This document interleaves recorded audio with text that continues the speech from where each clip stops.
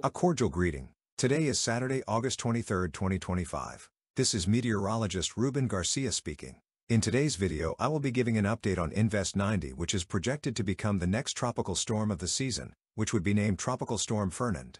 I will also talk about Invest 99, which has a low probability of tropical cyclone development. As it moves west, this disturbance should bring heavy showers to the southern half of the Lesser Antilles between Sunday and Monday.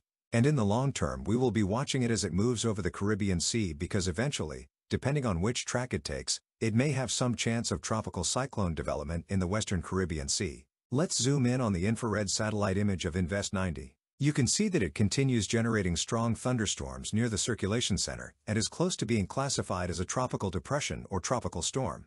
And that is why at 8 a.m. the National Hurricane Center indicates that there is almost a 100% probability of tropical cyclone development, which means it is very likely that during today it will be classified as a tropical depression or tropical storm Fernand. You can see that the area of possible development extends east of Bermuda, while the track models, all of them, keep a fairly safe distance from Bermuda, although some showers, some wind gusts, and indirect effects may be felt during the next 48 hours. Eventually, as it moves north-northeast over open Atlantic waters, it is projected that after strengthening into perhaps a weak or moderate tropical storm, it will begin to weaken rapidly in about 4 days, and eventually dissipate without having significant effects over land areas. So now, let's move on to talk about Invest 99. If we zoom in on the infrared satellite animation, we can see that although it has good rotation, it lacks a closed circulation at low levels of the atmosphere. But despite this, it is generating some thunderstorms over the axis of the wave, and this will be the rain that will move westward during the coming days, bringing some heavy showers between Sunday and Monday for the southern Lesser Antilles. During the last 24 hours, the National Hurricane Center has continued decreasing the probabilities of tropical cyclone development, just as projected. However, you can see that there still exists a low probability that a tropical depression or weak, short-lived tropical storm may form during the next 48 hours as it approaches the southern Lesser Antilles. This probability of development remains low, particularly because a lot of dry air is located around the axis of the wave, making it very difficult for it to develop strong thunderstorms, which would be necessary for it to achieve any type of tropical organization. So the development opportunity of Invest 99 will continue decreasing as it approaches the Caribbean. Even so, see the rainfall accumulation projection from the American model between Sunday and Monday. It projects some rainfall accumulations that should be between 75 to 100 millimeters affecting the southern half of the Lesser Antilles.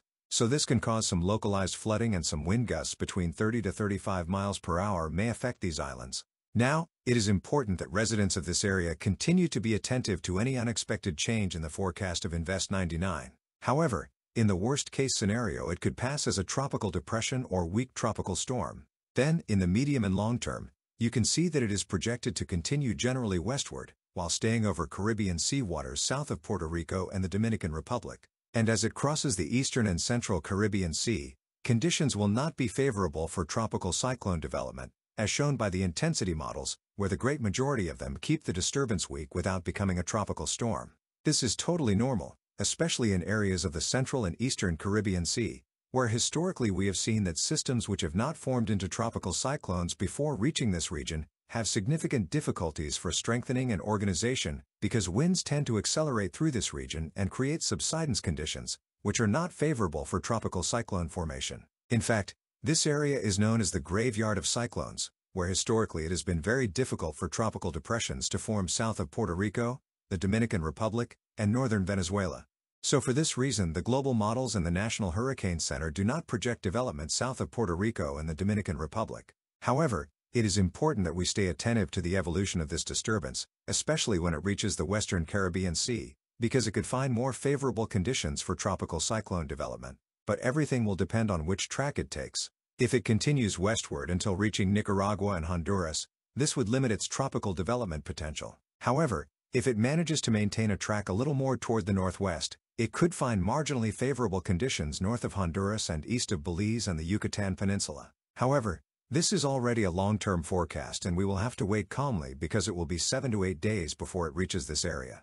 In addition, the majority of global models do not show significant development. But let's briefly look at the ensemble members of the American model. Some of them develop perhaps a tropical depression before reaching the Lesser Antilles, but all of them keep it weak or dissipate it when it crosses over the central and eastern Caribbean Sea. Then, in about 7 to 8 days, Some members show possible development in the Western Caribbean, particularly those that keep that more west-northwestward track. Meanwhile, on the other hand, the ensemble members of the European model, although about 20 to 30% of them develop a tropical depression as it approaches the eastern Caribbean Sea, all of them dissipate it south of the Dominican Republic and keep a track until reaching Central America without leaving opportunities for tropical development. So that is all for the update on tropical conditions. We will continue monitoring these two disturbances, although it seems they will not cause major inconveniences. And remember that, as I explained in the previous video, the Atlantic will have conditions that will not be very favorable for development during the next 10 to 15 days. Even so, remember that we are in the peak of the season and it is always important to stay attentive to any tropical development. Also, I wanted to preview that the Eastern Pacific area may become quite active during the coming weeks, and for this I will be recording another video during this weekend to talk about what could be the future tracks of cyclones forming south and west of Mexico. Well, with this I say goodbye. But before leaving, I wanted to invite you to like this video. Also, don't forget to subscribe to the channel and click the bell so you receive notifications when I record new videos. I hope you all have an excellent weekend. See you later.